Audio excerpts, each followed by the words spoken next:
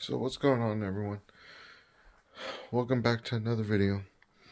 And today I'm gonna tell you about, so if you have Comcast and you have this modem, picture will be right here.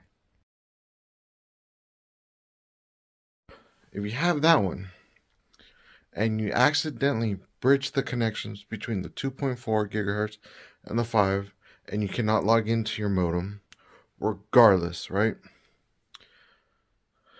There's a way to reset your modem, and I'm gonna show you. Watch. Let me grab it. And it's got the one with the two little arrows facing each other. Now, what you want to do is hold that for 1 minute, 60 seconds.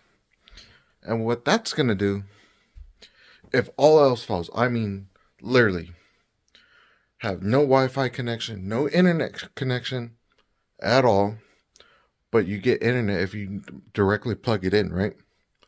And hold that for 60 seconds. It's going to flash colors, red, green, and then it's going to stay solid white. After that, you want to wait for about,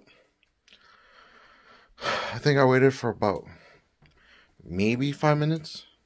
Then you get your Wi-Fi signal back. And what, like, holy shit, it works, you know? So that's only for dire measures if you cannot log in. So hope this helps. Peace.